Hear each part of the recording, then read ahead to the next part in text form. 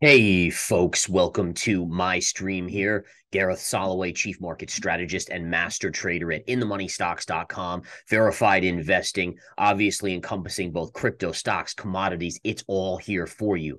Bottom line is this. I'm going to go into some analysis today on the semiconductors. I'm going to tell you why I think the semiconductors are dead short right now. Now, remember, shorting means that essentially you make money when the prices go down. And I'm going to show you some charts here, and I'm going to talk about some macro that should blow your mind. So let's start out with the macro. The biggest indicator to me personally is the fact that the Federal Reserve reiterated yesterday in their FOMC decision that rates were going to stay up here at these current levels for a long period of time going into 2024. Now, they may not continue to raise. That doesn't matter to me. The fact that rates are going to stay around 5% for at least another year, let's say, means that you're basically guaranteeing a recession in the US. All right, yes, you're going to hear people talking about, it's going to be a soft landing, a Goldilocks economy. That's nonsense, folks. All right, go back in history, look at the data. Every time you get rates to jump anywhere close to this, it creates a recessionary period. We know that the semiconductors are basically a cyclical group,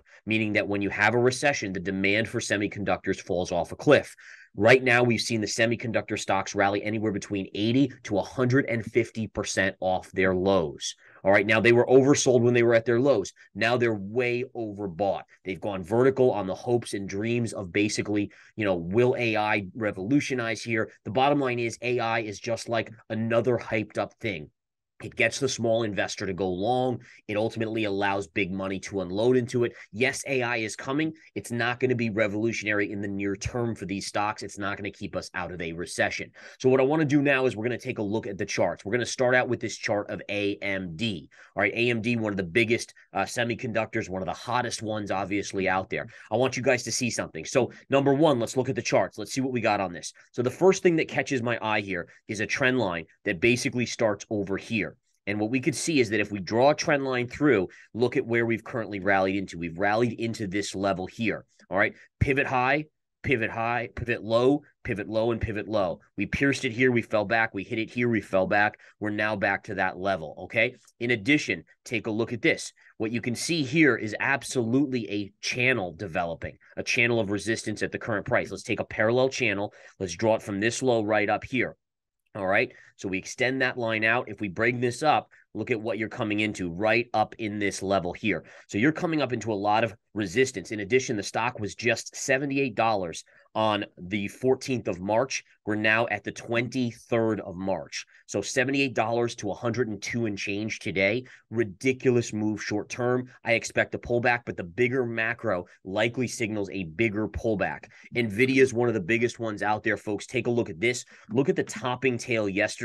You're still underneath that level. So again, the topping tail is still intact. The topping tail, take a look. Hitting this key trend line here. Let me just redo the chart here. Take a look at that trend line and look at that retrace. In addition, if you go back to October of 2022, this was $110. To yesterday, it topped out at $275. Think about the vertical move on this. That again is setting up. And again, this is a hyped up AI play right now because of the semis and the AI talk. Again, think about what the Fed has told us. The Fed has told us rates higher for longer. That means recession. And by the way, if the Fed starts lowering rates, the only reason they're lowering rates is if this economy is in a major kind of catastrophic event. So that's the situation. If we're in a major catastrophic event, there's going to be less demand for semiconductors. If the Fed keeps rates higher, we're still going into a recession, less demand for semiconductors. So any way you cut it, this creates a scenario for the semis at these levels now to look attractive to the downside. All right. Now, will they go back to the lows? I don't know. Frankly, I don't care.